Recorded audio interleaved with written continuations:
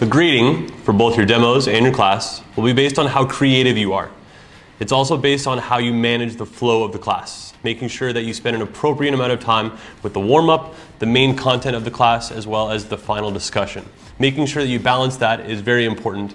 You're also going to be graded on how well you manage and adapt to individual student. Every student is going to have different needs, is going to react differently, basically will have a different personality. And so every class that you have will need to be changed or directed in a manner that is suitable for that student. And so grading will be focused on how creative you are and making sure that you adapt to what the student needs.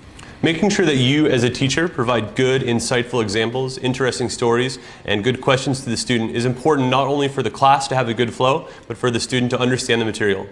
So now another way that we can increase our creativeness is to ask good questions. This is really important instead of just the typical, oh, do you like, or do you have? So we want to sort of stay away from yes or no questions and ask engaging questions like using how, or can you tell me more about something, or using what specifically did you like about this, or can you give me an example of a time or an experience? And so then they're forced to use a sentence rather than just one word.